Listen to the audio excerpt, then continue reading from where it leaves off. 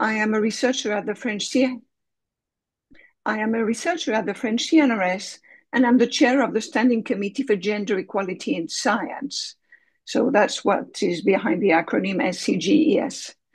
SCGES is an independent committee formed in 2020 by 9 international scientific organizations, most of which are full members of the International Science Council.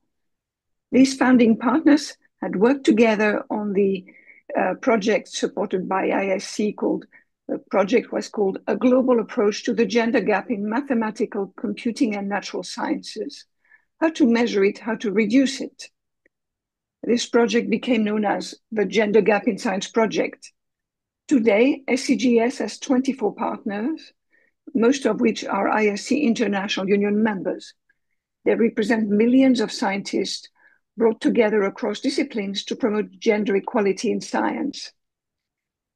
The aim of SCGES is to ensure liaison amongst these international scientific unions to foster gender equality and the implementation of the recommendations of the Gender Gap in Science project, especially in the scientific communities that the unions represent. SCGES actively cooperates with policymakers and international organizations, first and foremost ISC, for the promotion of gender equality in science. So we are a global organization.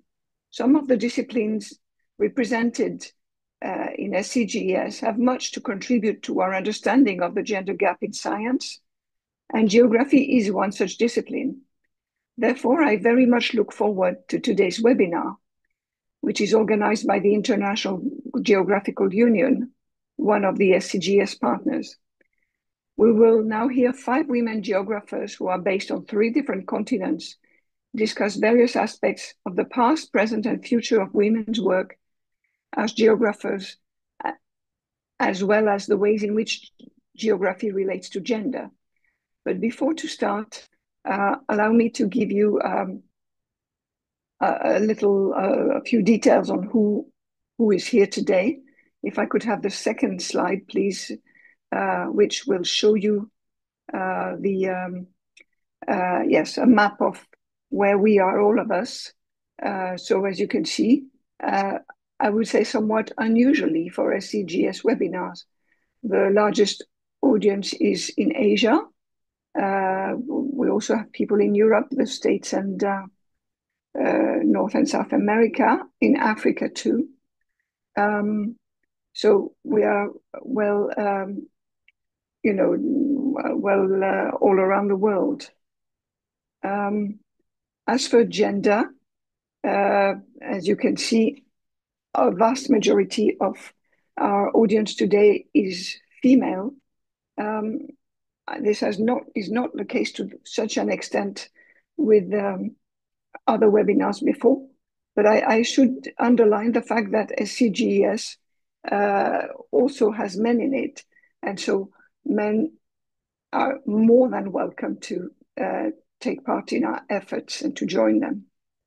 The next slide will show us the division amongst disciplines. So, not surprisingly, we have a large number of geographers with us today. And then mathematicians are also quite, it looks to me like they're almost 25%. And then you can see that the other disciplines are represented to, some other disciplines are represented to some extent. And if I can have the next slide, you can see that we have asked you when you have registered what stage of your career are. So we have people from all ages, and also importantly secondary school teachers. So it does confirm that the interest for gender equality in science is there at all stages of career and everywhere in education, which I think is good news. And now I will give the floor to our speakers for their presentations. Thank you very much.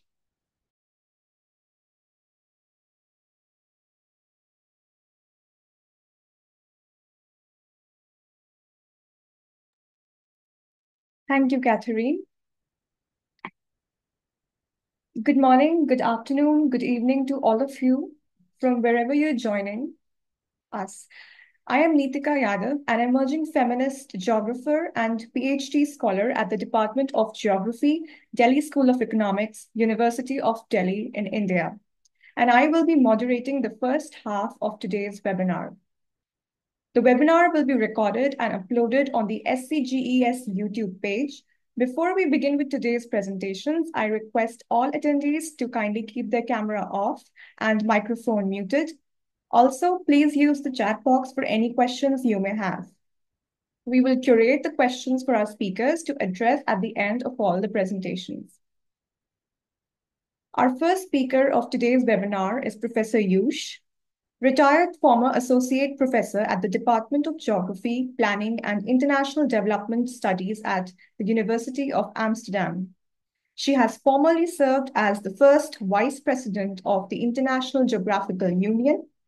She will be delivering her talk on History Unveiled, Mapping Women's Participation in IGU.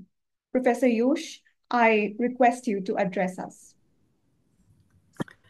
Thank you so much, Catherine and Tika, for introducing this seminar and introducing me. I'm very pleased to be the first speaker in this webinar and would like to thank the SCGES for organizing this meeting on women in geography. And thanks, Maria, for dealing with my slides. So the first slide is already on the screen. To start with the second slide.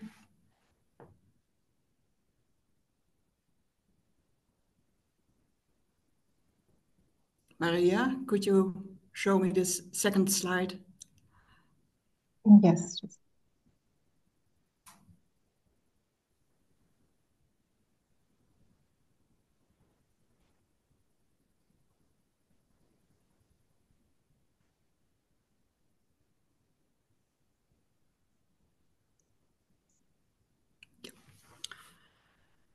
I bear evil tidings. By every objective measure that can be mustered, the lot of the female geographer is and has been a discouraging one. And there's little assurance of substantial improvement during this foreseeable future. In purely numerical terms, ours is a lopsidedly male profession in which women are most conspicuous by their absence or rarity. Furthermore, the evidence indicates that just as in any other scientific discipline, any young woman contemplating a professional career in geography can look forward to substantially less in both the short and long run in terms of material and non-material rewards, such as attainment of higher degrees, rank, appointment to prestigious institutions, salary, power, honors, office in national organizations, or the opportunity for a creative scholarship than is the case for a young man of the same age and native ability. Only the female geographer endowed with exceptional intellect and character has been able to realize anything close to full potential. These, of course, are not my words. It's an exclamation from 1973 of former president of the American Association of Geographers, Wilbur Zelensky, in his presidential address and his article, The Strange Case of the Missing Female Geographer. Zelensky's article is the first one in a long row of publications about the underrepresentation of women in geography. All these articles, published long ago or more recently, express the same discouraging message that, although the situation has improved, women are still underrepresented in the discipline of geography, in particular in secure positions and higher ranks, and not only in the United States, but in almost all countries of the world. In line with Zelensky, these articles demonstrate usually the evil tiding. Janice Monk, who was one of the founders of the International Geographical Union Commission on Gender and Geography and passed away a few months ago, is one of the very few feminist geographers who is not focusing on the missing female geographer, but on the present female geographer, women geographers who often under difficult conditions succeeded in making a career in geography and contributing to the development of geographical knowledge. She reported the opportunities for women geographers in early 20th century, at a time that university positions were almost inaccessible for women. Several women geographers, mainly from middle-class families, were employed as librarians and editors and made important contributions to the field of geography.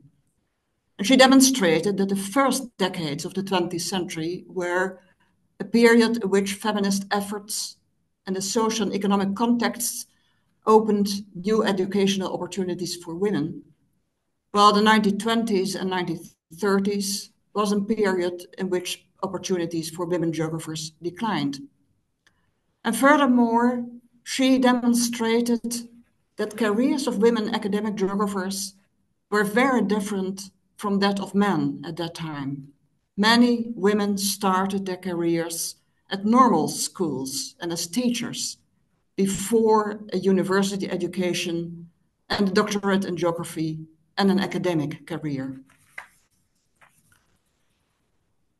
In this presentation, I will focus on the underrepresentation and the presence of women in the International Geographical Union during the more than 100 years of its existence. An international community of geographers existed already before the foundation of the IGU in 1922. The first International Geographical Congress was organized in Antwerp in 1871. This Congress was a meeting of about 600 geographers, but also cartographers, explorers, military, traders, and academic scientists. And as Mechthild Rössler reports, almost no women participated in the early congresses.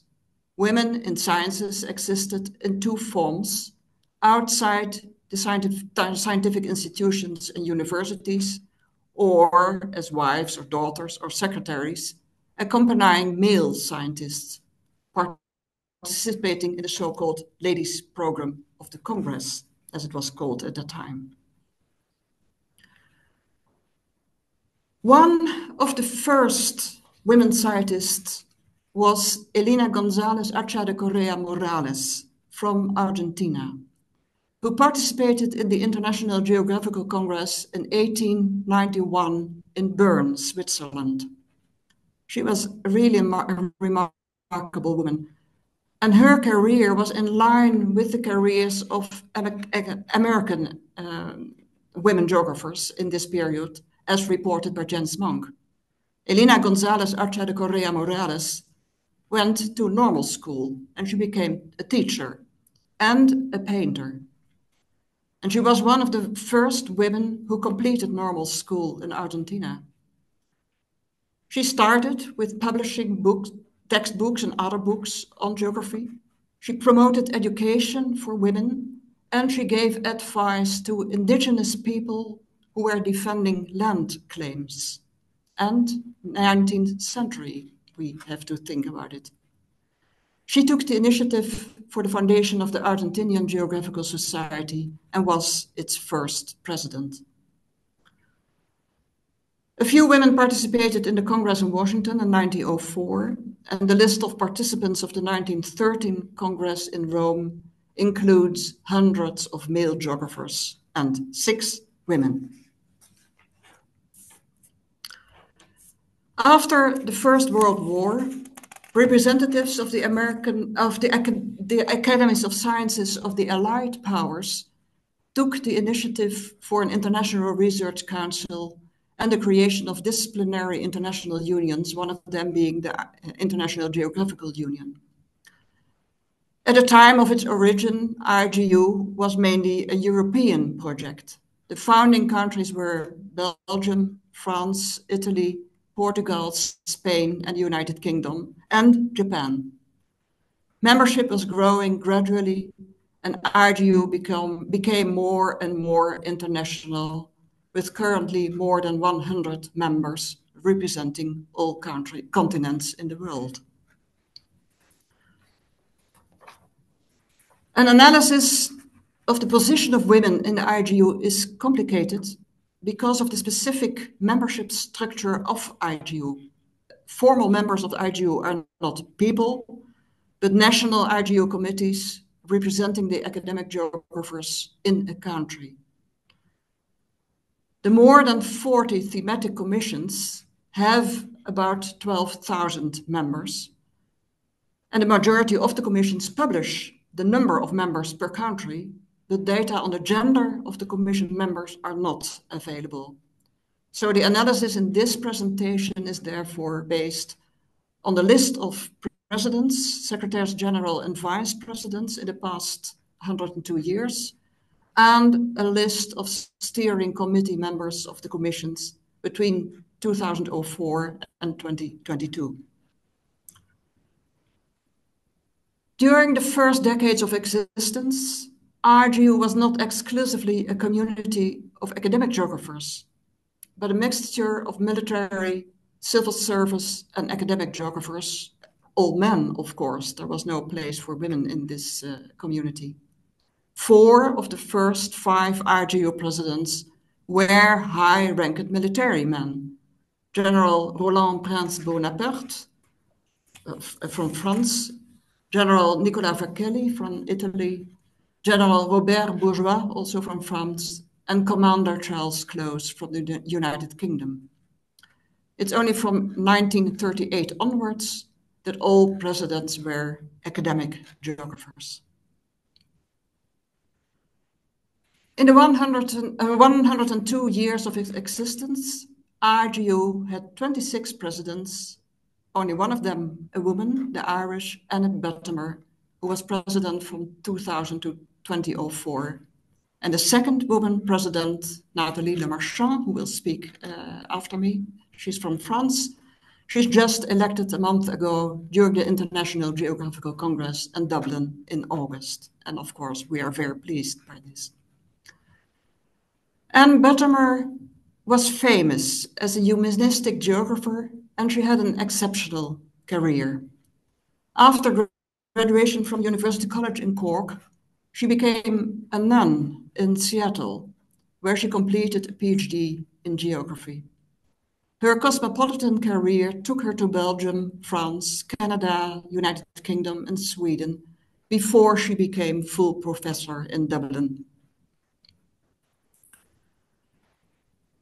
The first woman in the RGU Executive Committee was elected in 1938, the Belgian Marguerite Lefebvre, who became RGU Secretary General jointly with Paul Michot, professor in geography at the Catholic University of Louvain.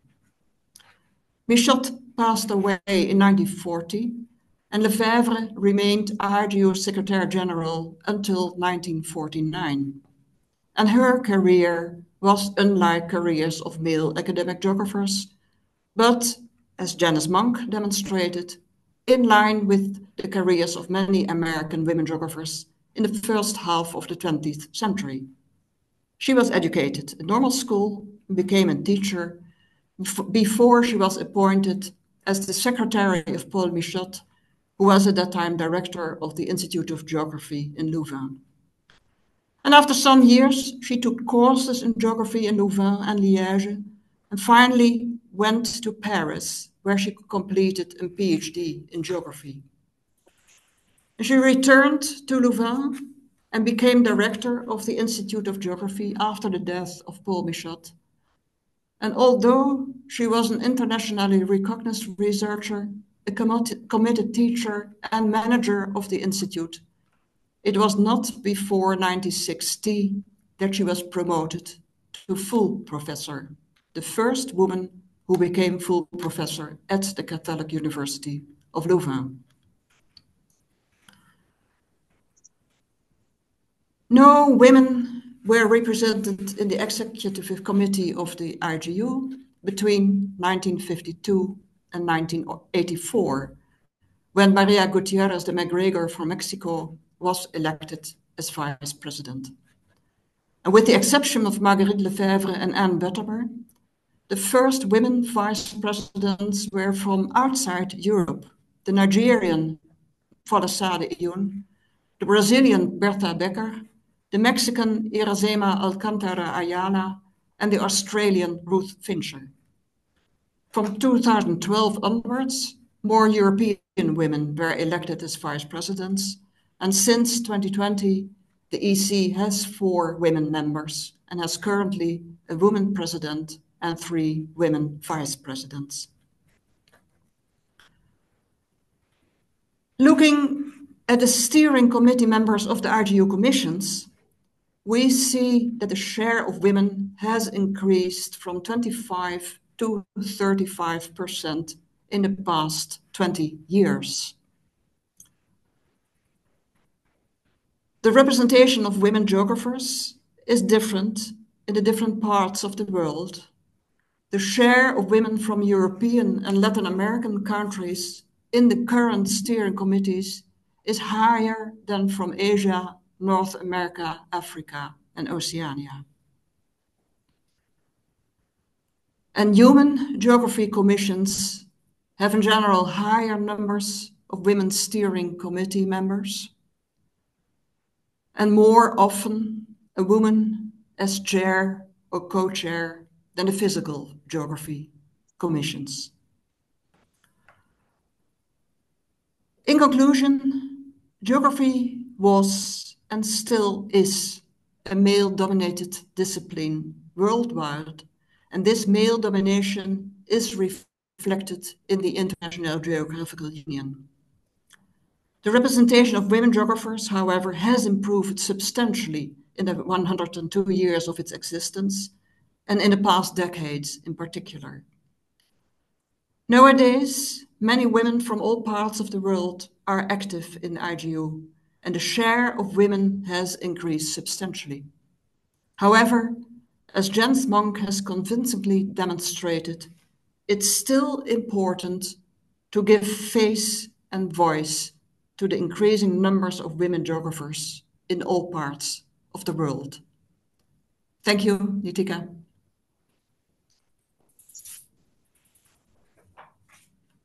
Thank you, Professor Joos, for your insightful perspective on tracing the history of women in the IGU. I now invite Professor Nathalie, professor at University of Paris and president of the International Geographical Union, to deliver her presentation, Women, Leadership and Gender-Sensitive Innovations at the IGU. Professor Nathalie, I request you to address us. Thank you, Nitika. No, it's not that. Sorry.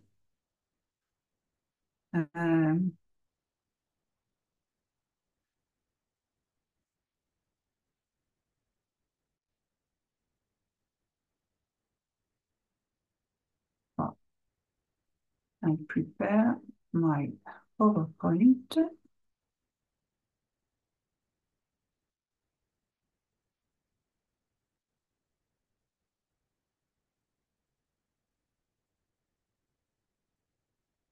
Okay.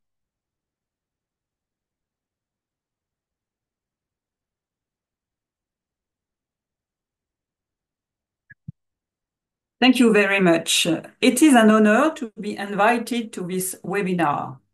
All my gratitude to the organizer, and especially Anintida, for putting together this session. It is important for geography and geographers, and thus for IGU to be an active partner in the Standing Committee for Gender Equality in Science. It is important for the well-being of sciences and of geography that we, male and female geographers, can look at where we were, discuss where we are now, and point out to what can be done to ensure that gender equality in geography is not just a goal, but a reality. I was asked to speak about leadership and gender-sensitive innovation at IGU. I must say that reading this title again and again, I wonder what I could possibly say. What I can say? Where should I start? Well, I guess I can say that in IGU, one of the most recent gender-sensitive innovations that was implemented was to elect a woman as president, wasn't it? As you know, however, I'm not the first woman president. As Joos told, Anne Buttimer was in 2000, some 80 years after IGU foundation. Things are improving, aren't they? It took 80 years for the first woman to be president, 24 years for the second.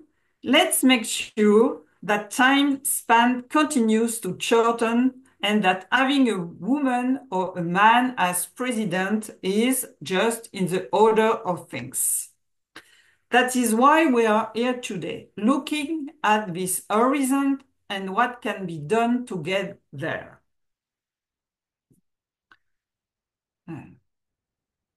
I can just like, sorry. This being said, I realized that speaking to you today as president of IGU does not say much about gender equality in geography.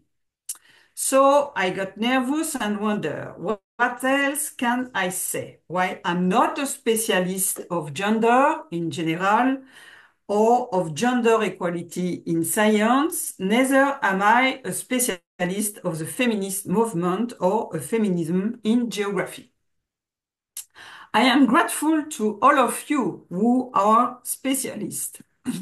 You are the ones helping geography and geographers to help achieve gender equality in our department, in our university, and in the practice of science.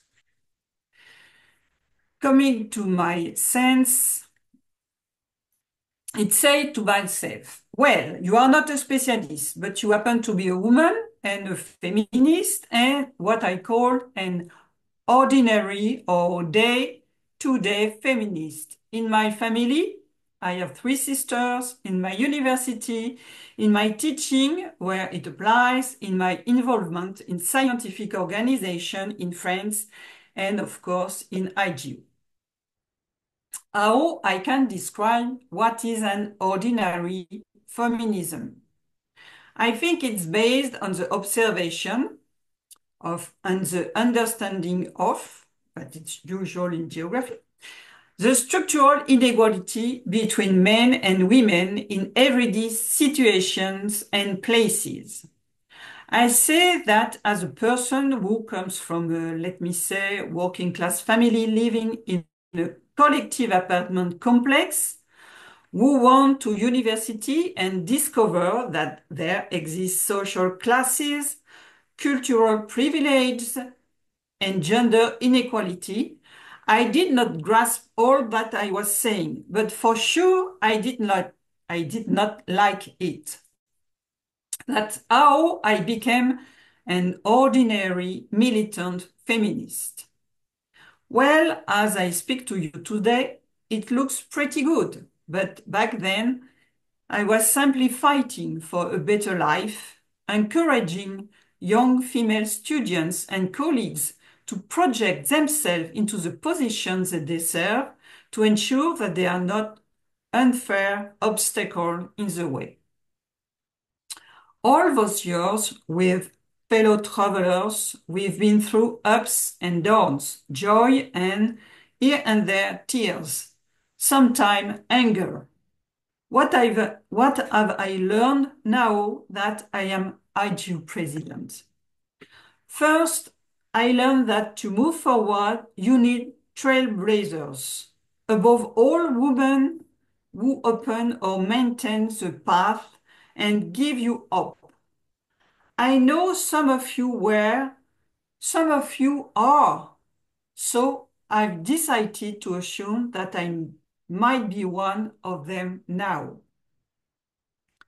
2, I learned that gender equality in science is not against men, even if a fair number of our colleagues might find that way. Third, I learned that gender equality in science is never a woman thing. It is for the benefit of science, because only a diversity of views and talents can ensure that science continues to provide information to improve human beings' life on this earth, on this universe, and above all, nowadays, understanding better each other. Finally, as geographers, one last thing we know too well, that situations and challenges vary according to where we are at different scales, facing different challenges according to the local, regional, and national context. Thanks to the organizer, we can see it in today's program. In this perspective, and without surprise, my presentation is based on my experience as a specialist of the geography of commerce and consumption, and firstly, my experience as a woman geographer in a European and French national context, and to conclude, a word on leadership. In relating to them, I will insist 3 points. I'm beginning with this figure, which highlights the inequality in academic career between women and men. While there are significantly more women at bachelor's and master's level, and their graduation rate is higher. There are slightly fewer women who finish their PhD, and then the gap widens as the career progresses. One consequence of this imbalance is that academic committees or councils, or even the dean of the department, for example, were all men, with a few exceptions. For some years now, there have been rules aimed at increasing the number of women at a high career level and achieving a better balance between men and women at all levels of position in the academic world. But the increase in the number of women at a high career level is very slow and has consequences for the capacity of high-level women to agree to participate in each council or committee on which they are asked to serve. Let me take the French example. In 2020, 30% of academic teachers and researchers in French universities are women, but only 28% are full professors. This is the same average in geography. One of the objectives of the gender innovation policy at French universities, is to increase the number of women full professors. One of the gender-sensitive initiatives was, by law, to force all committees, from recruitment to administrative function, to be gender balanced. The consequence is that, since there are not many women full professors, they are more involved in recruitment and university affairs. The same can be said to younger female associate or assistant professor. We are more involved in university and other academic institutions. The consequence of that gender-sensitive initiative thus leads to gender imbalance in scientific activities and programs. The follow-up consequence is that the women tend to be promoted more frequently at local level in universities than at national level. It is a fact in my case, for example. I was always promoted by my university at the local level. Even I was elected at all national bodies as, for example, a member of National University Council for Geography. I think that this situation is a result of a system that would facilitate men and of a research team that is, in my case, often overlooked in geography, for example, in my case, the geography of retailing.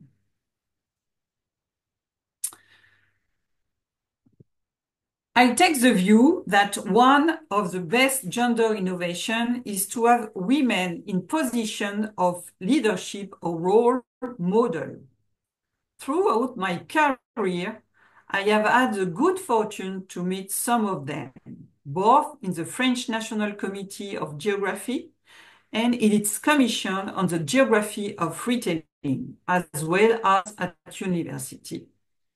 I started working on the geography of retailing doing my PhD, and I'm still passionate about it today. Retailing is a real mirror of our societies. As early as my doctorate, I took part in the work of the Commission of Retailing, Geography of Retailing, sorry, where I met her founder, Jacqueline Beaujeu-Garnier, one of the leading figures in French geography. She had an influence beyond France. She was active within the IGU and participated in a number of commissions.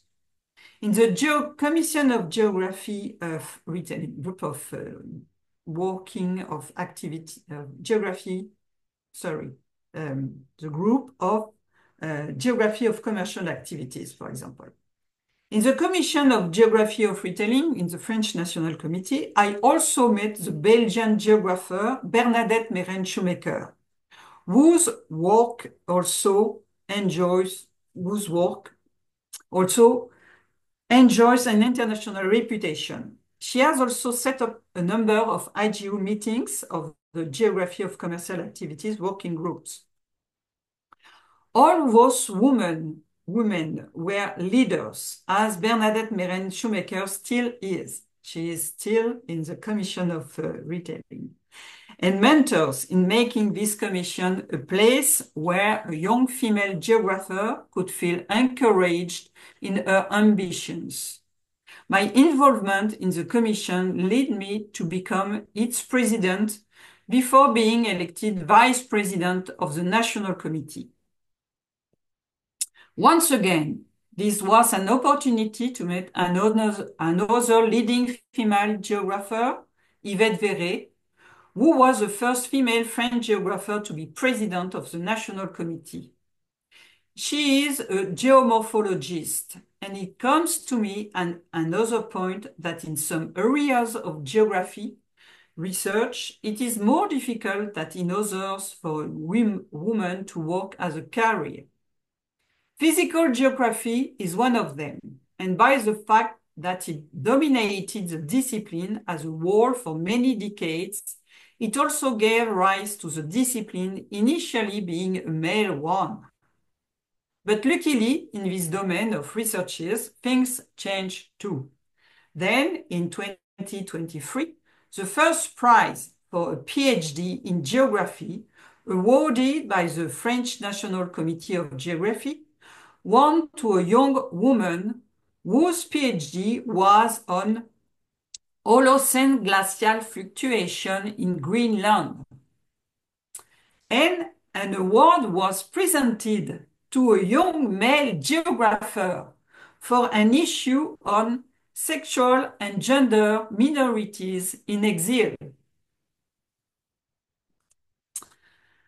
As you understand now at the end of my presentation, being elected president of IGU is a result of a pathway where I was accompanied with colleagues, female colleagues, but also benevolent male colleagues who would facilitate women's participation in the discipline and in higher positions. This openness also means openness to the richness and diversity of the discipline. That is why from now on, IGU policy will be to encourage parity not only in the standing committees of commissions, but also at congresses, on committees and among speakers. With the support of the SCGES, we launched a survey this year on the position of women in the commissions and national committees, and we will go ahead to assess progress through further surveys. But to finish, I would like just add some words. As it is often the case when I have to do a presentation, I wonder why they ask me, and if I can really do that, if I am the right person. Well, you know it as much as I do, the famous imposter syndrome. Joos Droogleever Fortuijn, past first president of IGU, told me recently in Dublin before I was elected that the best way to deal with it is just to recognize that it is there, that it will not go away. And the best way to deal with it is just to admit it and move on. Thank you, Joos. Leadership is having women involved by their action and by inspiring. And I hope I can inspire as much as I have been inspired by women and in my university, in my specialty, and in IGU. Thank you. Merci. Thank you, Professor Nathalie. We are grateful for your engaging insights on a regional layout on the leadership of women at IGU alongside the gender-sensitive innovations. I now invite Professor Mari, lecturer in Regional Geographic Analysis at the Department of Geography, Autonomous University of Barcelona. She is also a steering committee member of the IGU Commission on Gender and Geography. She will be speaking to us on Gender and Geography, Insights from Spanish Perspectives. Professor Maria, I request you to address us. Thank you very much for your presentation. I'm going now to share my screen. Just a minute.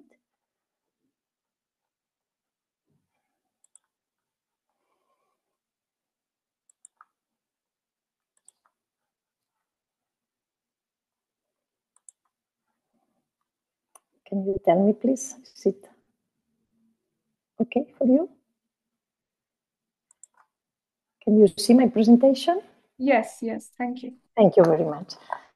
So I would like to start thanking the organizers for inviting me to this panel, and also I'm happy to share this time with my colleagues, other geography colleagues from all around the world.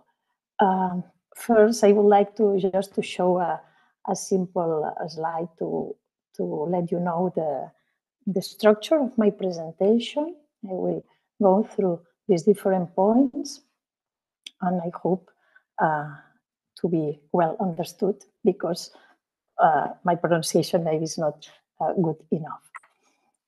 In Spain, gender perspectives were first introduced into geography in the early 1980s, led by pioneering female human geographers, especially Professor María Dolors García Ramón.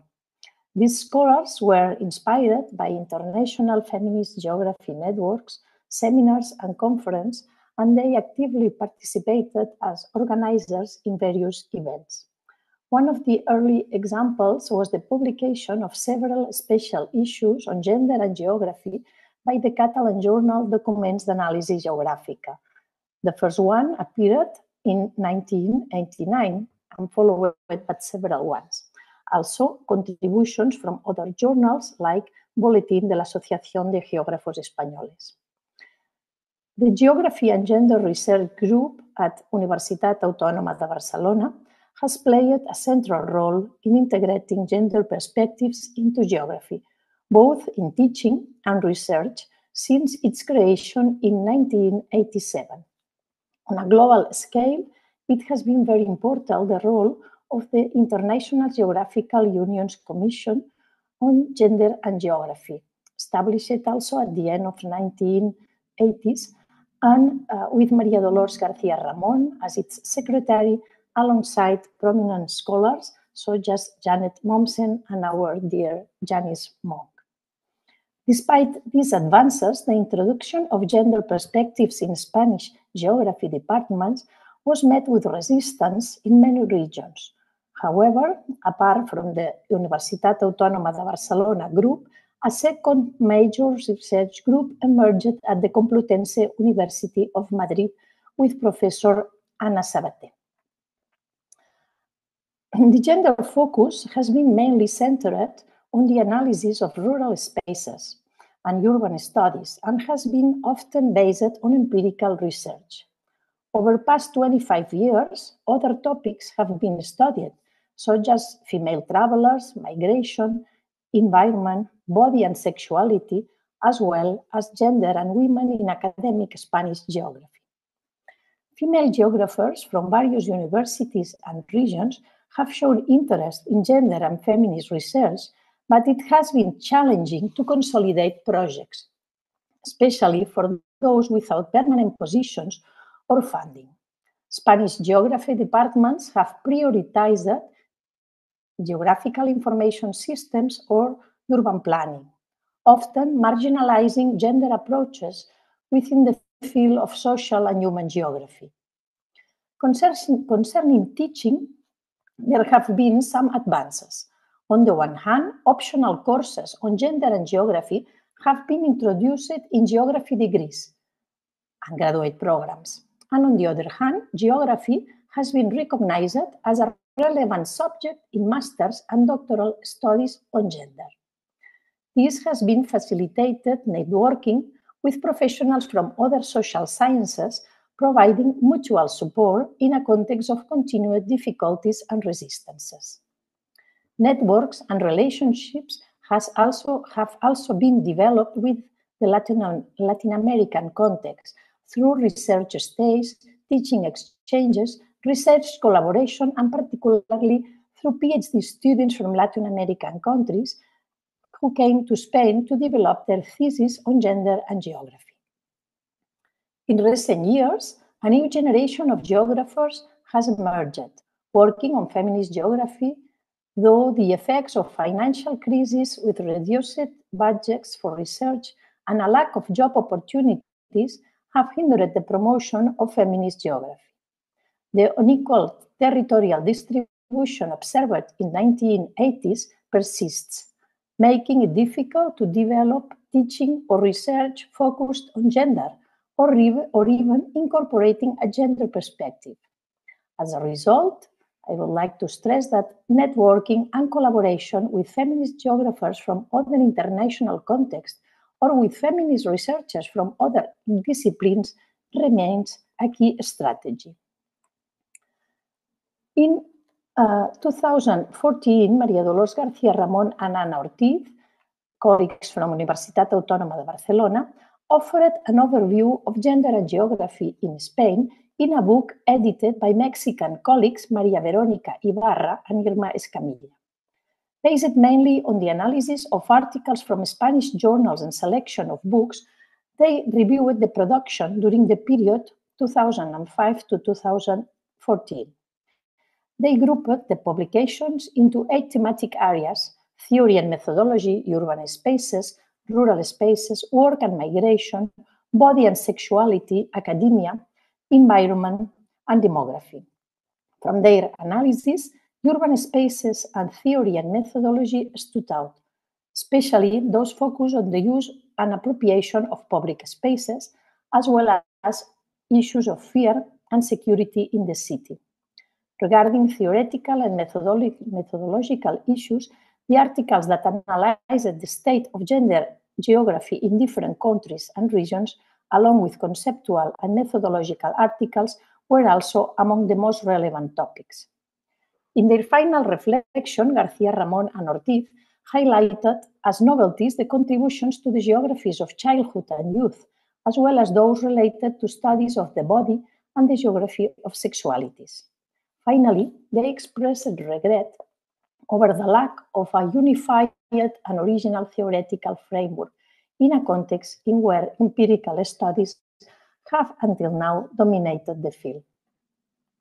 Another key indicator of the progress made in gender studies within Spanish geography over the last 30 years is the significant increase in the number of doctoral theses defended. According to data collected and selected by Bailina and Ortiz, in the period from 1990 to 2021, 63 doctoral theses in geography and gender have been defended in Spain, distributed across 12 universities and 24 different doctoral programs. The vast majority, 59 of those, have been defended by women.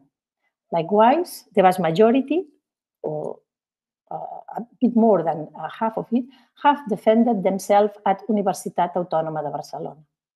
Regarding the geographical area of study, Spain is where the greatest number of theses have been focused, followed by other European or Latin American countries often related to the place of origin of the doctoral students. Over 20 years ago, the issue of masculinization of Spanish geography and the marginalization of gender perspectives in teaching and research was first highlighted by García Ramón and Herminia Pujol. 2 decades later, this trend has not only persisted, but has intensified.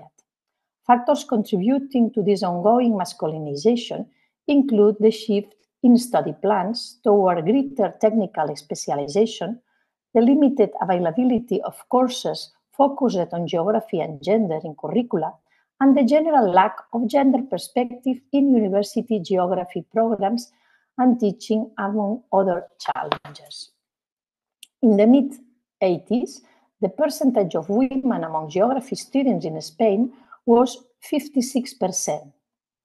By the end of the century, this percentage had decreased to 40%, still within a range that we can consider gender parity.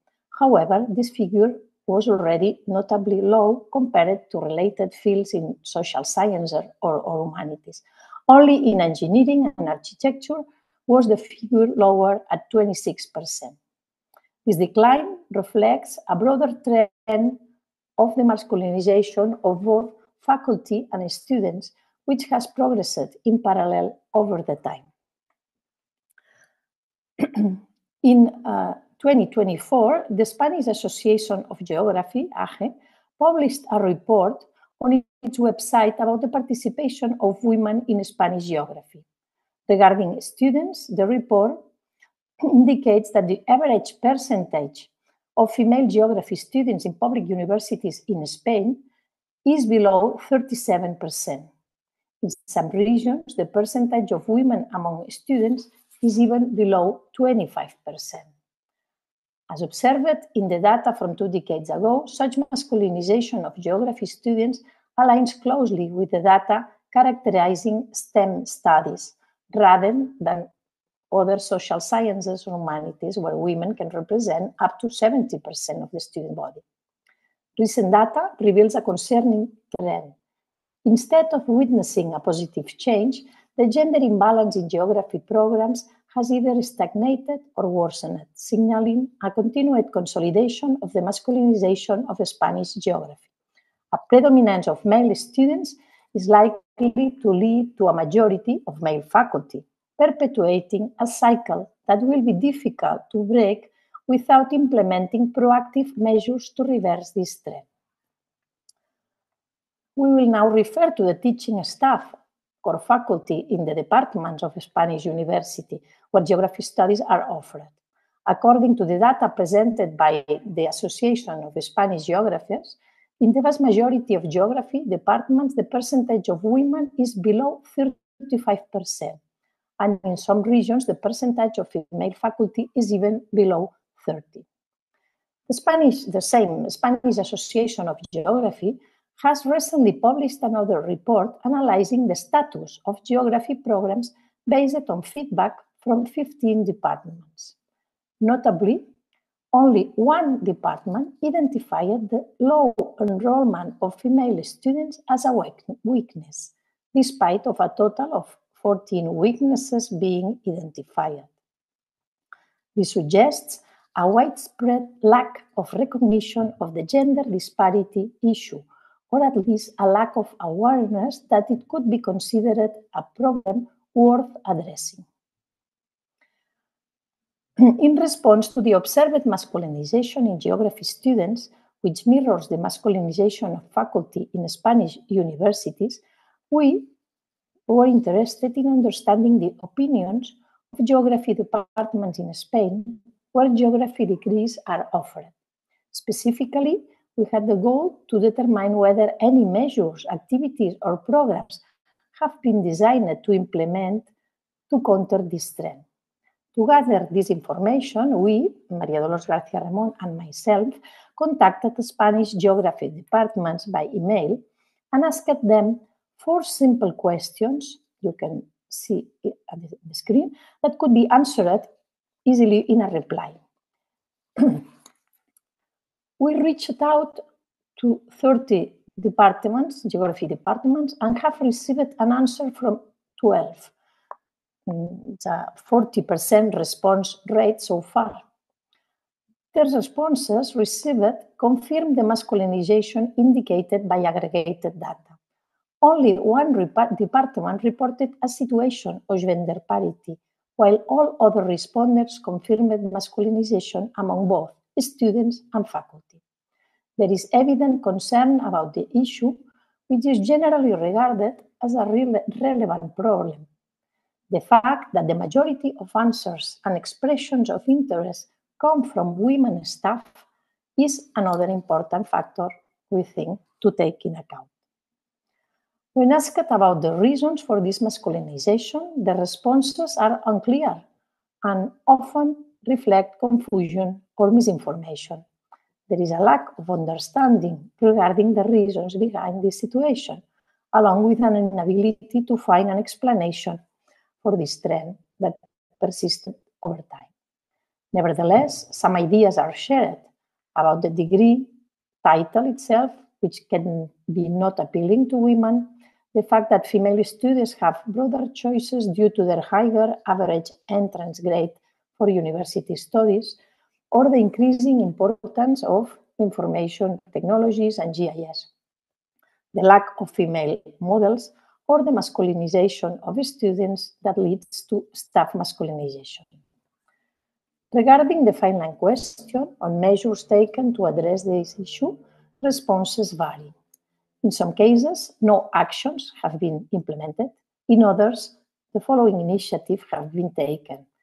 Different kinds of exhibitions highlighting women geographers, talks and seminars addressing the situation, increased representation of women in promotion, introducing the gender perspective in teaching, or working to have more female representation in key committees, organizing activities in secondary education, or also taking measures that are commonly present in equality university plans. This brief overview highlights the positive advancements in integrating a gender perspective within Spanish geography over the past 3 decades. In just one generation, we have witnessed a remarkable transformation from a lack of awareness regarding gender issues in Spanish geography to the inclusion of specific courses in some curricula, the establishment of research projects and a specialized group, and the successful defense of over 60 doctoral theses in this field, all of which serve as concrete indicators of progress. Despite these achievements, one of the most pressing challenges remains the masculinization of Spanish geography. It is evident and even more pronounced than it was 20 years ago. Reversing this trend appears challenging without the implementation of strong, sustained, positive actions over an extended period. This is not just an academic concern. I think it is a political issue that requires genuine political will to address. While this phenomenon is not unique to Spain, in our case, recent changes in degree titles and increasing technification of curricula have intensified the trend. It is clear that there is still much work to be done. A certain lack of awareness about the issue is evident, and even the masculinization is recognized, then is often not viewed as a problem or something that needs to be addressed. Due to the general lack of priority or even recognition, there is a minimal activity around this problem. No action has been taken, or the need and good intentions to consider it have yet not to be put into practice. When measures have been implemented, there is still no evidence of their impact. Other potential measures or action have been suggested elsewhere and include reforms of study plans, other images and languages, the promotion or establishment of gender-balanced leadership teams in geography departments. Every of these suggestions and others that you can add maybe during the debate are necessary to dismantle privileges and to address power imbalances traditionally characterized by heteropatriarchy. Thank you very much for your attention. Thank you, Professor Maria, for your thought-provoking comments on the Spanish perspectives, for the beginnings and the evolution of gender and geography. Now, I would like to move forward with our next speaker, Professor Nathalie, lecturer at State University of Ponta Grossa and the present chair of the IGU Commission on Gender and Geography. She will deliver a talk on feminist geography in Latin America, epistemological challenges and the decoloniality of knowledge. We look forward to listening to you, Professor Nathalie. Thank you, Nitika. Thank you to the organizers for the preparing this important meeting. Let me share my screen.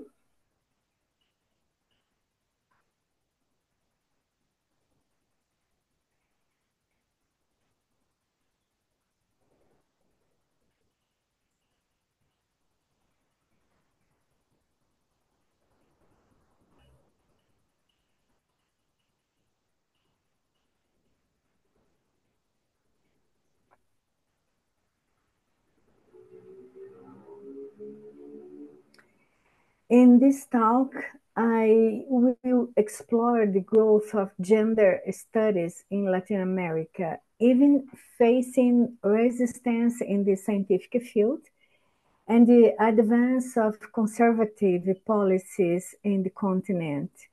I also address the challenges faced by the feminist research in colonized space.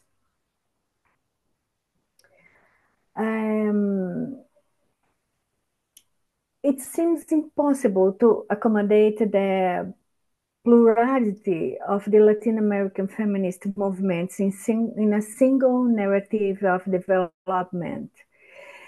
There is a diversity of related elements that make the specificities of temporal spaces for each country in this huge and diverse continent.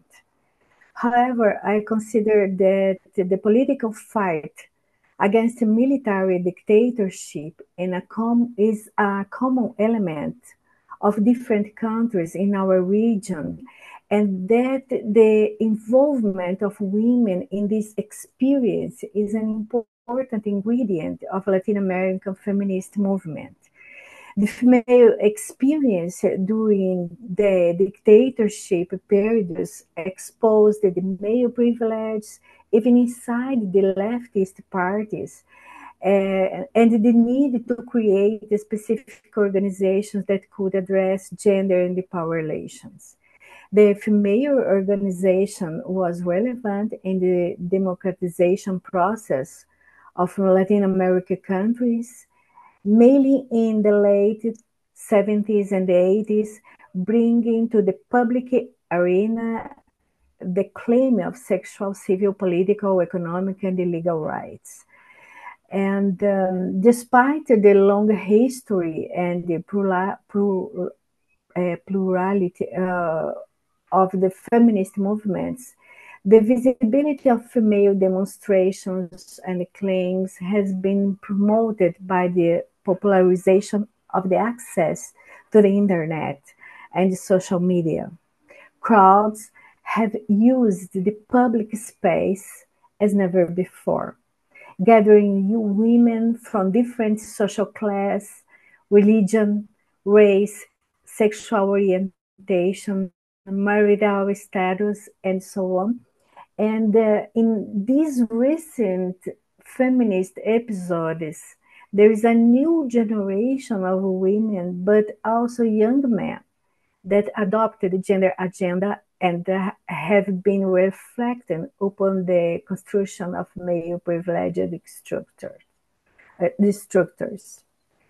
The so-called feminist waves in Latin America that have been occupying the public space since in 2016, such as the Walk Against Feminicide, Ni Una Menos, or Not One Less, and the campaign to make abortion legal, Niñas No Madres, or Girls Not Mothers in Argentina, the demonstration against sexual harassment in Chilean universities that stopped 35 education institutions in that country, and the Brazilian woman walk against the extreme right candidate Jair Bolsonaro in 2017 with the slogan "Ele não," not him, evidence the break of silence of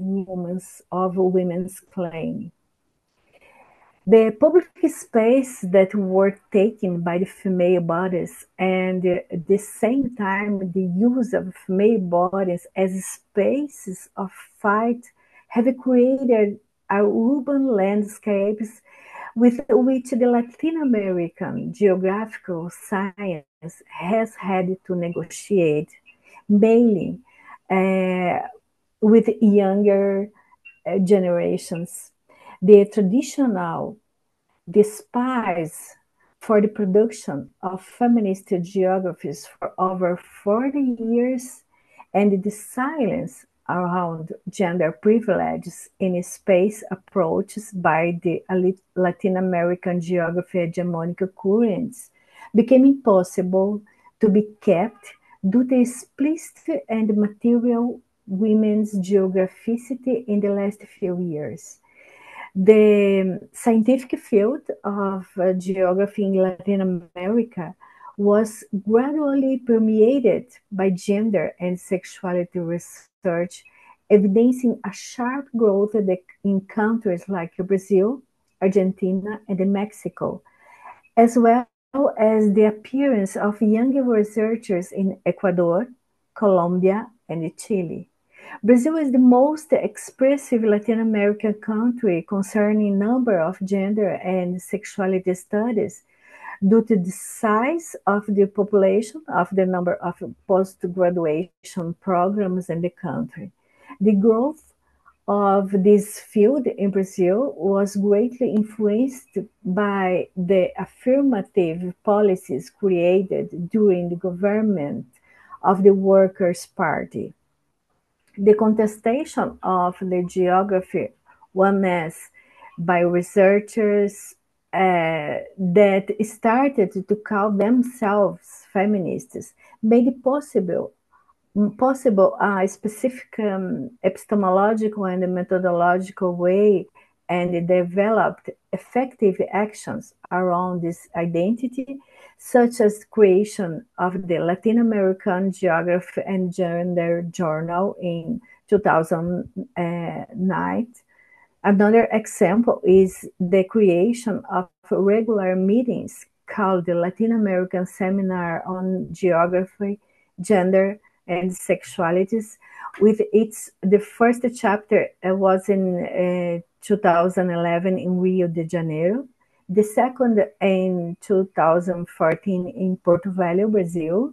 The third was in 2017 in Mexico City, in 2019 in Tandil, Argentina, in 2022 in Santiago del Chile, in 2014 in Bogotá, Colombia, and the next one will be in Costa Rica. The expansion of feminist geographies in Latin America occurred with more evidence after 2000. Even so, the feminist scientific production in the Latin American geography is still developed in a marginal way, when the geopolitics of scientific prestigious network of universities and the scientific publication means in Brazil, Argentina, and Mexico are observed. Despite their analytical power, feminist geographies are still made invisible in the Latin American geography discipline field.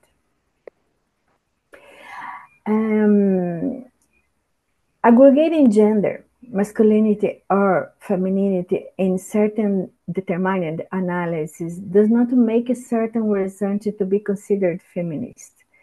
A feminist geography does not have this status a priori, but it is constituted as feminist in the scientific doing process, which must be committed to the transformation of the social order and the promotion of gender fairness.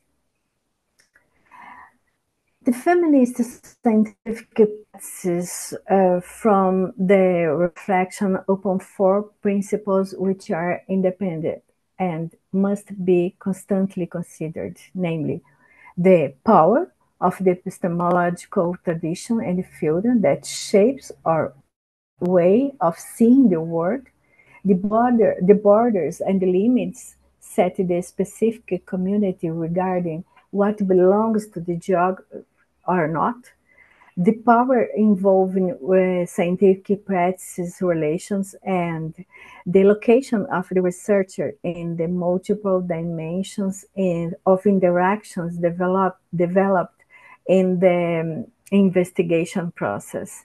The scientific doing able to build up visibilities of subjects produced as invisible in geography is only possible when we understand that invisibility is not casual, but is rather produced by the power of the tradition of theoretical and the methodological aspects, which limit a certain view of the world, and even the questions that we have able to ask regarding certain special reality.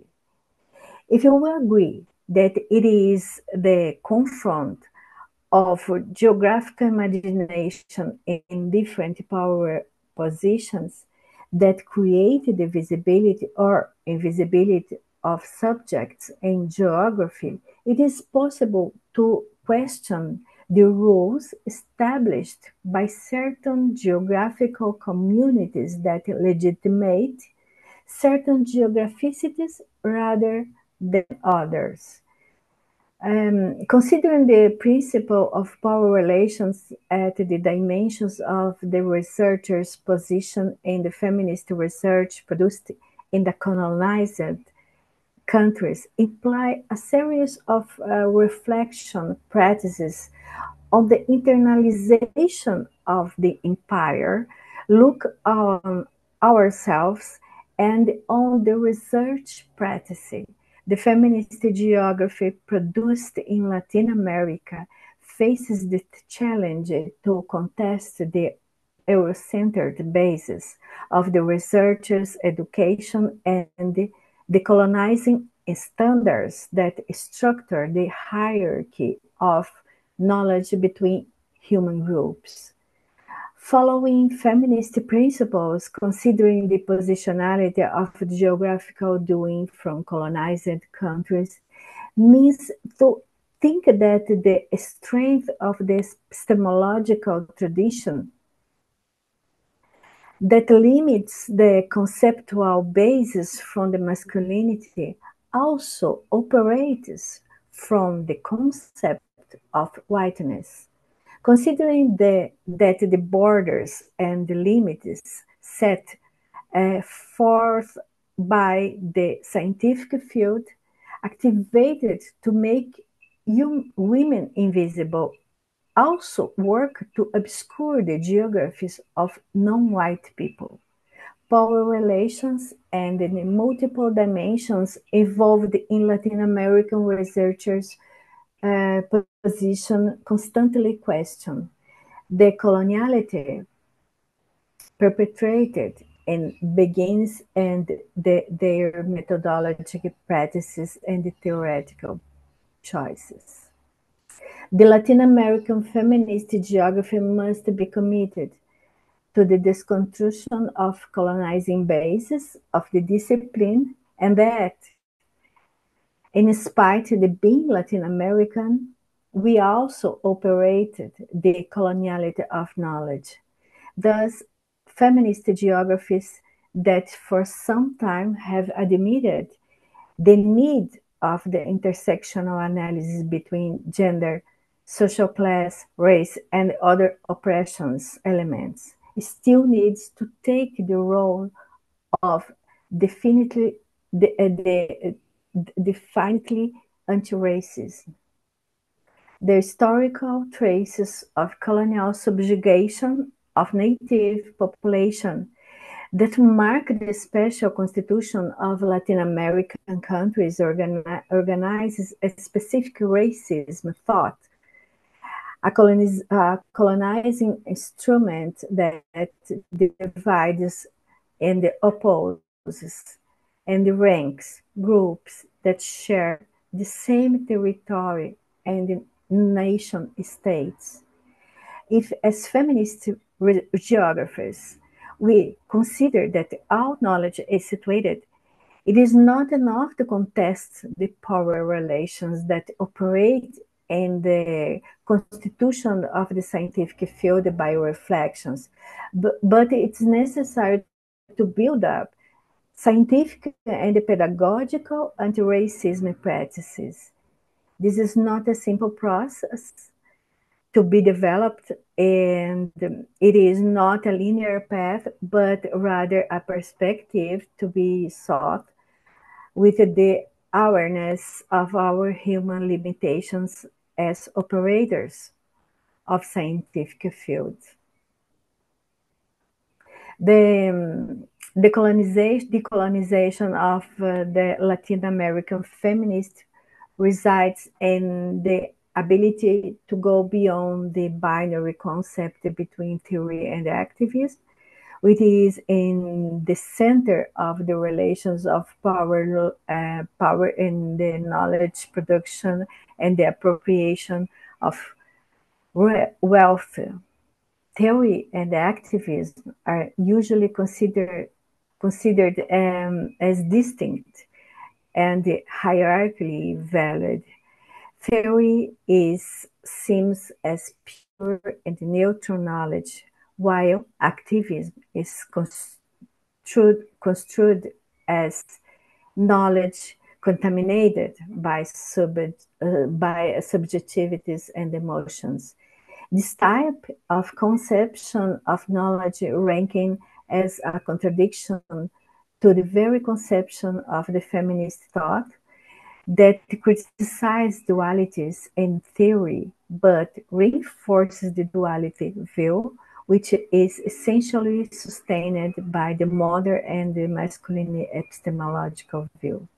Another important warning to decolonize the Latin American feminist scientific production is the consideration of the diversity of the Latin American women fights, which do not correspond exactly to the feminist models thought of by the academic community.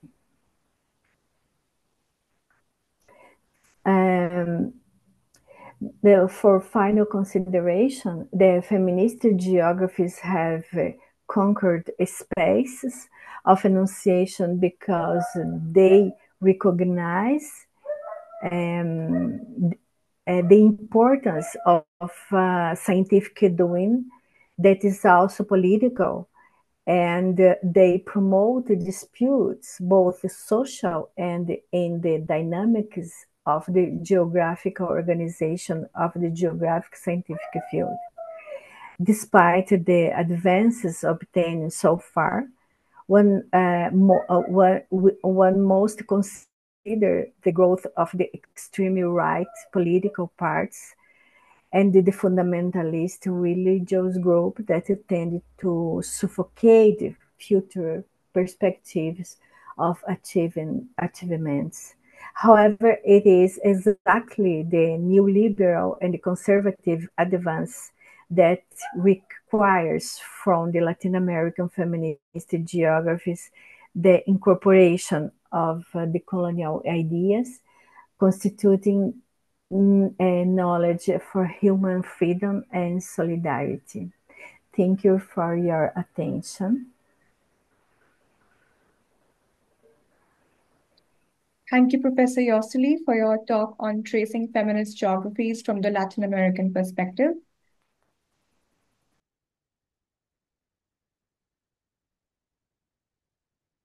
I now invite Professor Anandita, Professor and Head at the Department of Geography, Delhi School of Economics, University of Delhi, and Vice President of the International Geographical Union, to deliver her talk on Writing Geographies from the Global South. Professor Anandita, I request you to address us.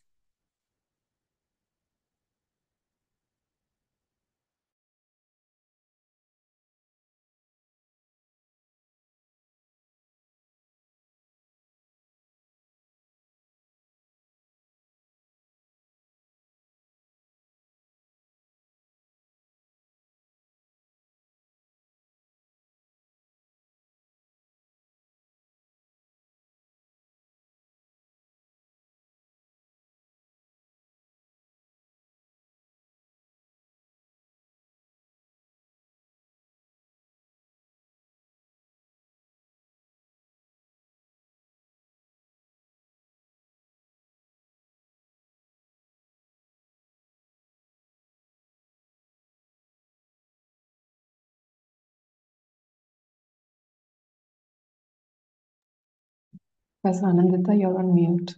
We can't hear you.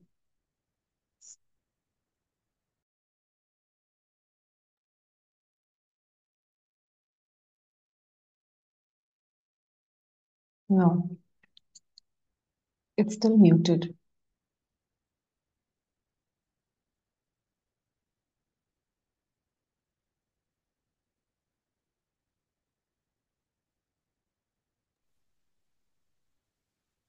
Am I audible now? Yes. Please let me know if you can see my slides in the... Yes. Are my slides all right? Okay, so thanks to the organizers, and my presentation concerns writing, and in brackets, so that's implicit, feminist and gender geographies from the Global South. I pick up on the themes that my colleagues have been talking about, but my presentation is a little bit different. It is talking not only about women geographers, but also about women in geography in the Global South. And in particular, I focus on the Indian context. And this is building on previously published research over the last decade. So right at the onset, let me start off by explaining my positionality. I speak from the disciplinary edge in terms of race, gender, location, institutional context, thematic focus, and the methodological choices that I've made in my career. I can look at this entire project of mapping women in geography, visibilizing women's lives as subjects and practitioners in geography over three kinds of spaces. Here I invoke Lefebvre, and my initial focus was on the real space or first space, where I was mapping distributions, moved on to second space, where I was looking at the representations of space, and now currently my work is focused on the third space, which is the lived space. and I also keep going back to second space as and when, it draws me back. So this is just a collage showing the kind of work that has happened, over the last few decades. Now, if you look at how the subfields developed, why this is important to know is that in India, all women are not feminist geographers, but all feminist geographers happen to be women. So this is that subset that I am focusing on. And it is important to parallelly look at how the subfield developed through the efforts of these women geographers. So this is just to give you a context from the 70s onwards. So on the global scale, we had the UN Decade for Women from 1975 to 1985. And at this time, the invisibility of women as subjects and practitioners of geography was first raised by Monk and Hansen in their seminal paper on not excluding half of human in human geography. As a result of this and other papers that followed, mapping women's lives or writing a geography of women became prominent in the Anglosphere or the Europe, US, UK. And gradually, the focus shifted from gender roles to gender relations to finally a debate on methods, which was published in Professional Geographer, on should women count. Subsequently, ontological turns expanded the scope of feminist geographies, and feminist geographies today stands as a more equal, more inclusive alternative to mainstream human geography. Now, the 4 stages that we went through was, first stage was where we were writing the geography of women. So here the focus was on mapping gender roles in different spatial contexts, looking at different patterns of inequality, the constraints that women encountered in their day-to-day lives, etc. The next phase was socialist feminist geography, where we looked at gender relations and role of capitalism and patriarchy in shaping this inequality. There was a phase of feminist transversal geographies. And let me just also clarify that, these were not strictly divided, but there were overlaps. So when looking at transversal geographies, then mobility, migration, citizenship, violence, all these were key themes, and eventually geographies of difference, where we recognize diversity, difference, identity, and aspects of location. So this has broadly been the trajectory of development of the subfield worldwide. And in India, you do see that it is we still seem to be sort of fixed on the first 2 stages and probably just entering the 3rd stage. There are a few studies here entering the 3rd stage. And of course, there are some outliers where people are talking about identity, difference, and diversity. Now, in India, these women geographers made a very quiet beginning. The contexts were that the Towards Equality report, which looked at the status of women, this was an extensive report which was commissioned and presented in Parliament 1974 and 1975. So it was against this report that these beginnings were made. Feminist activism was at an all-time high. This was protesting against custodial violence through the Mathura, that was evidenced in the Mathura rape case, Maya Tyagi and the Ramiza B rape cases, which were very high-profile rape cases that happened in this period. And it is also at this time that the first feminist journal called Manushi began to be published. The persona of our woman prime minister, first woman prime minister, Mrs. Indira Gandhi, was towering. She has been referred to as the only man in her cabinet. Mainstream cinema also projected very strong women characters. So it was as if these roles were, author-backed roles were written for these very charismatic actresses in art house as well as mainstream cinema, Smita Patil, Rekha, Shabana Azmi, and the like. It was against this that the early papers on female migration, literacy, work participation began to appear. But there was no debate on women's invisibility within geography as we had seen in the West. just these quiet sporadic papers appearing. And the larger context that I just sketched out didn't find any resonance within teaching and research in human geography in India.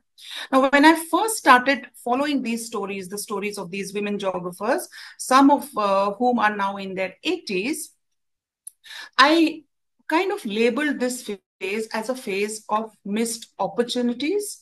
And I wondered why there was no questioning of the invisibility of women in geography.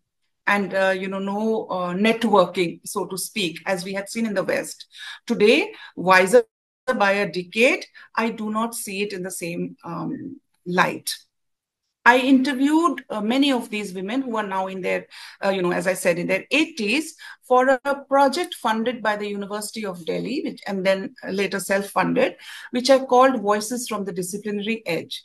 When I looked at the life stories of these women, I found what was key to their engaging and pushing boundaries was their familial contexts, where they came from families which were educated, families where responsibility had been thrust early on these women. And so their arrival at questions of gender was much before their time. They managed to negotiate their careers in a male-dominated field through forging fictive relationships.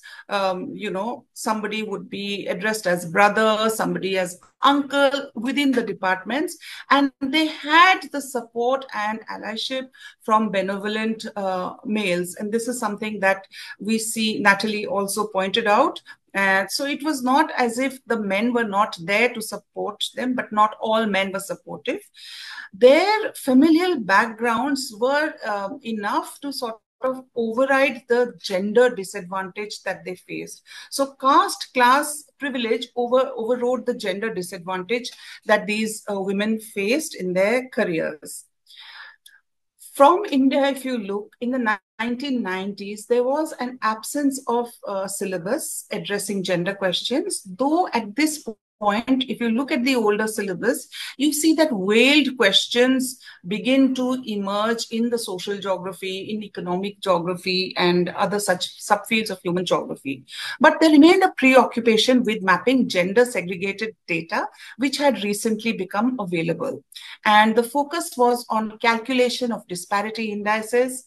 At this point in time, the National Association of Geographers India, NAGI, hosted its first session on gender in its annual conference, 1992. And it was also at this time that the Atlas of Women and Men in India was published in 1999. I'm fortunate to have seen both developments very closely and been involved in this first session on gender and geography. Let me tell you, it didn't go too well. At this time, there was still an absence of critical mass of practitioners of geography, and women were still quite invisible apart from this atlas. There was not much work on, gender and geography. Meanwhile, the should women count debate, which was raging in the Western world, failed to make any resonance in the larger body of Indian geographers. In the 2000s, we see a new generation which has been trained, sort of stepping up to positions, teaching positions in different national universities, national and state level universities, central and state level universities. And we see at this time a definite widening and a cautious deepening of the field. It was at this time that a woman headed the UGC committee for syllabus revision. She was a population geographer, Professor Sudesh Nangia, one of my teachers, and she pushed for the inclusion of a course on geography of gender in this UGC model syllabi. And immediately, universities across the country rushed to fill that gap and bring out a syllabus which looked at gender questions within geography. So we had this mushrooming, and I'm very proud to say that the syllabus from our department, which I was instrumental in shaping, became the flagship syllabus and was replicated by different universities all over the country. At this point, it was at this point that Professor Janice Monk, I met Professor Janice Monk, and we began talking. And one of our projects was to expand the number of people, or visibilize the number of people working with gender in geography. And I suggested to her that if we retain the focus on so-called established scholars, we will always have a small number. However, let us look towards the future and include those who are doing their PhDs or, in other fields of geography, also working with gender as an analytical lens. So the critical mass of practitioners went up to over 80 in those days. And today, I think we have over 800. Maria and Nithika are managing the data. So I'm really very proud to be part of this growth. And, this is significant because it went up from less than 5 in the previous years once we widened the net. The first major seminar to discuss how gender and geography implicate each other was organized in our department with collaboration with Australian National University.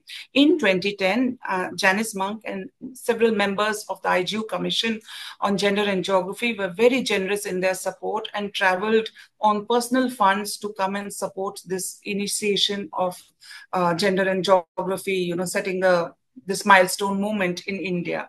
The second international conference followed soon after in 2014, and I'm happy to say that the Commission for Gender and Geography has been supporting student workshops, researchers from India ever since.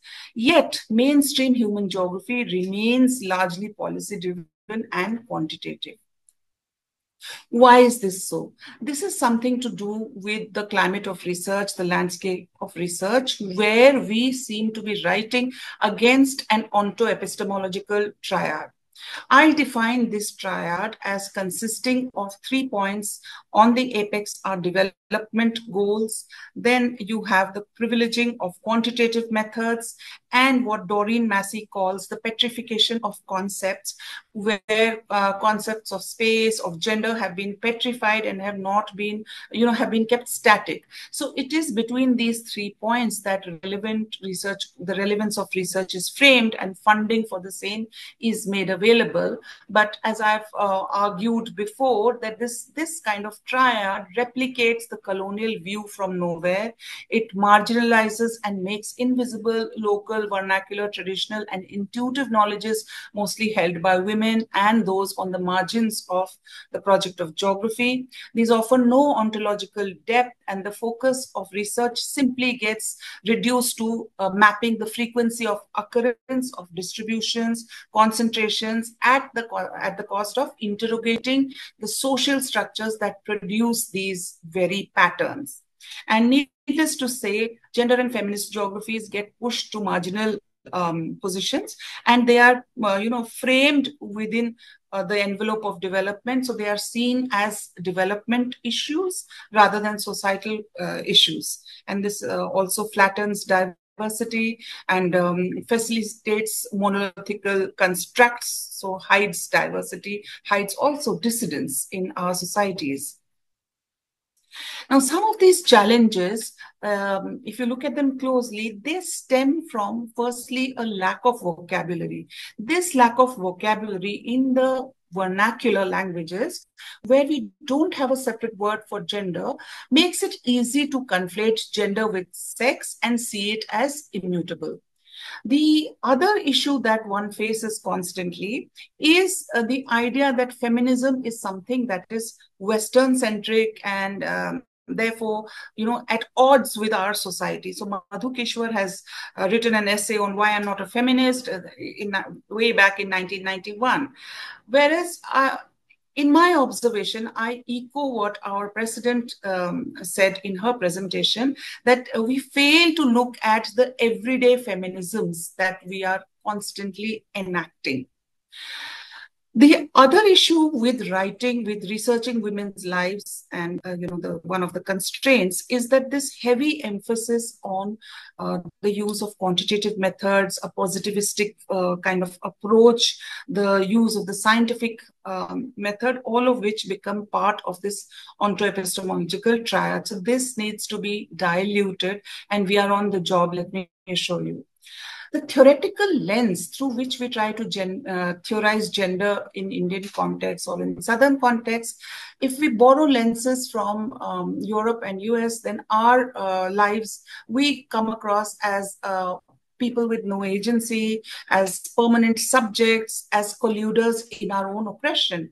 But if we borrow a theoretical framework of Kandioti, her definition of classic patriarchy and patriarchal bargains, if we look at the work of South Joseph and some of my own work, Genderscapes, and later Genderscapes of Hate, then it becomes easier to visualize agency, to deepen this field of geographies of gender towards feminist geography in our context. So some of the methodological lenses, some of the methods that we have used are, that I have used with ease, are using collaborative autoethnographies, especially. This is especially important when your research is not considered scientific enough or valuable enough to be getting funded. So mostly as a result of the landscape of research, the dominance, male dominance in our field, we see a conceptual conflation. This leads to misconnotations, miscommunication, and an alienation. So to give you an example, gendered violence gets sort of reduced to crimes against women, which is only a small category, and vernacular gendered spaces, these sort of get, you don't hear about them much because they don't fit the definition of space and place. So the vernacular gendered knowledges also similarly seem to get alienated from our research. Some of the strategies, my own theory, let me try and just sort of briefly sketch it out. I wrote on genderscapes. I proposed this theory of genderscapes where we move from first space, looking at terrain, looking at holding size, the need for women's labor in this, and then I demonstrate how kinship regimes seem to correspond to this kind of map. And if you map social relations within the kinship regimes, you look at the performance portrayals of gender, you find that there are actually the constructions of gender vary across the country. There are soft as well as rigid constructions of patriarchy. So through a sort of examination of all this, you can arrive at the genderscape, which is a fluid and multi-layered imagined space. I will end here.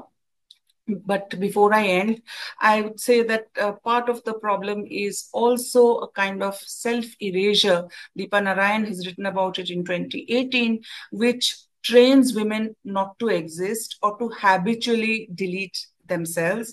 And again, this finds resonance to what, and I find it so inspiring that Nathalie talked about the imposter syndrome. I myself have been a victim, and trying to find ways to address this. So Deepa Narayan's book where sort of threw light on the fact that this is how we have been habitually trained to delete ourselves. So thank you very much once again for listening. And I hope I didn't speak too fast, but I'm open to any questions. Thank you. Thank you, Professor Ananta, for your insights on women geographers and women in geography with your perspectives from Global South while tracing the milestones from India. We now come to the end of today's presentations. I thank all our esteemed speakers for sharing their knowledge with us. We now begin the question and answer session. I now invite Dr. Maria to moderate this discussion. Thank you. Thank you, Nithika. To echo what Professor Catherine mentioned in the beginning of the seminar, we just listened to 5 women across 3 continents. And this speaks to the nature of feminist spaces, which are collaborative, which are care-filled, and which are inclusive in nature. And this is how women geographers geographers come together to talk about their experiences, to talk about their pathways, and to talk about their perspectives. And if I may add, to create more space. So we'll quickly come to the question since we're running out of time. We have a question addressed to Professor Nathalie. I can read it out from the chat, if that's okay, or would you like me to read it from the chat? I read it, but okay. I think that perhaps it's better to just tell. I don't know if everyone can read it on the chat. Yes, everyone yes, can. Okay.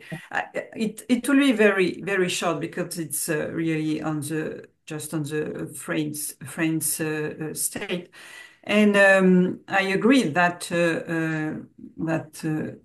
Colette, that it's for all people that we have, and in fact, it's for all committees, it's for all councils that we have at least 40% of each 6 months. But we know that firstly, it's to increase the number of female scientific in each council. And yes, we have men and women.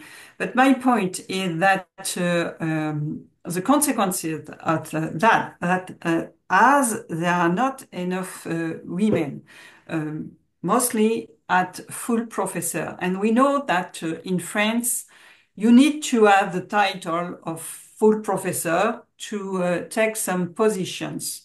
And by this way, that we are not enough, sometimes we have many proposals, and at the end, it's not possible to accept all of them. For example, I can be near 5 PhD juries per year,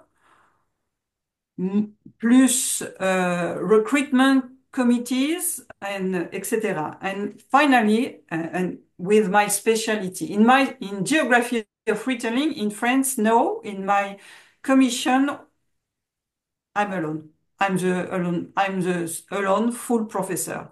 And for each PhD jury, you need to have at least one full professor for the presidency and one full professor to report on the PhD. And I can accept. And by this way, in some committees, there are no women, not only for my specialty, but for other specialty. And it's why also I point out that in some domain of research, there are less women than in other. And this is also a way to ask in my part at a question of the shape of discipline, because with feminism, with gender research, it was a way to go in another way to think and to do geography. And I don't have the time to use a sentence of geography of a female geographer in France. She told the feminist geography, or the geography of feminism, is a way to have indiscipline. And by this way, it was a way to go through the discipline. And I like this way. I'm not sure that in English, my English is not enough good to translate really the spirit of this sentence, but to go through, and discipline by to go through. And yes, but this is the point. And yes, it's not only a woman star, but also the consequences of this law is that many female assistant professor take the position for some very demanding administrative staff. And we know that it's always by scientific produce that your career is promoted. And by this way, when you do the schedule for colleagues, when you do the report for the department meeting. When you do the meeting with students, we have not the time to write articles. And more, the men are on scientific programs and women are on the to manage the everyday life in the department. This is the consequences of. Sorry, I don't want to be too long. Sorry. Thank you, Professor Nathalie. We now come to a question addressed to Professor Maria. It's on the chat box. Would you like me to read it, or would you go ahead and address it? I think I can answer, and like this we save some time. Yeah. Because I've already read the question. About the examples, I would like just to refer a little bit, I didn't have the time before, about the methodology used by my colleagues to select those PhD theses I mentioned. In fact, they were looking at a database, a large database, Spanish database, and then they have taken all those theses where the concept or the word gender was either in the title, in the abstract, or as key words. When it doesn't appear, they have also taken in account those with the word feminism, women, men, feminine, masculine, femininity, and masculinity. So through all those keywords, they have identified those theses that consider gender as a category of analysis. And going to the examples, in fact, at the end of their article, there is a list. I think the best thing I can do to save time is to post the reference. Although it's in Spain, at the end of the reference, you have the list, the whole list, and it's very varied, I can tell you. I can just mention maybe the first one at the 90. It was invisible work and feminine contribution to agricultural enterprises, for example. And the last one from 2021, it's recurring city, urban quality of life from a feminist perspective. That could be a couple of good examples, I think. And then, Maria, I think I have a second question. Maybe yes. I go ahead with the second one. Yes, we do. Yes, please go ahead. It was about the subdisciplines. Here is easy to answer because, yes, in fact, the vast majority of those works are on human geography, although we can also identify some on the environmental issues, which sometimes can be also in between of human geography and physical geography. And then also those on urbanism, which is something which is also addressed by architectural studies and can be part of a technical approach, which is not only from human geography, but also from other disciplines. But yes, human geography is the vast majority of the examples I had. Thank you very much, Maria. Thank you, Professor Maria. We have two questions addressed to Professor Anandita as well. I can read them, so I'll just come straight to the point. I think both the questions are from Vicky. So the first question is, how did feminism in geography help to shape the discipline? I think feminism in geography definitely broadened the scope of geography. And as I said, with its attention to difference, diversity, identity, location, asymmetries of power, it made for far more inclusive geographies. It opened up the field of methods as well, because it allowed us to, experiment and incorporate more methods. So there's a lot there. There's a lot of literature already there. You could look at the Dictionary of Human Geography. There's an entire entry there. There's several literature I'm happy to email, but in a short one-liner, it definitely made the field broader and more inclusive. Second question, can a man be a feminist geographer? But of course, I wonder what's stopping them. Please do join us as feminist geographers. But to do that, you would need to be attentive to your male privilege. You would also need to be to constantly interrogate the differences and the asymmetries in power, asymmetries in the distribution of power, societal power, and work towards diffusing, dismantling these rather than maintaining the status quo. And this is important not only in your writing, but in your praxis as personal praxis. So please, Dr. Kundu, please do join us in this project of becoming feminist geographer. Thank you so much.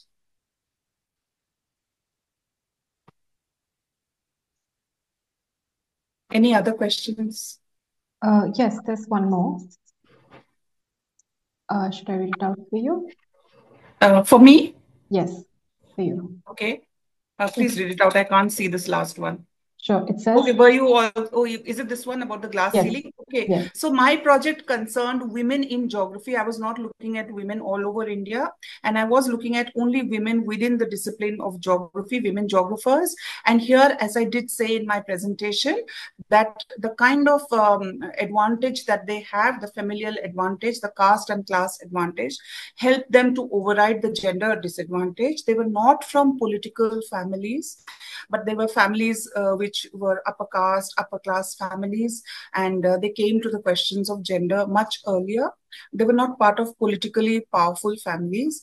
I also do a lot of autoethnography, and as I said, I'm the first woman in 100 years to be nominated for this IGU position, and the first Asian woman in 102 years to be elected vice president. I do not come from a family which is even remotely political. I come from a military background. But yes, I am upper caste. And so if that answers your question, Dr. Kundu, thank you so much. I look forward to meeting you in real life, as they say. Thank you. Any more questions? No, it's just those two for you. We're just in time. Yeah.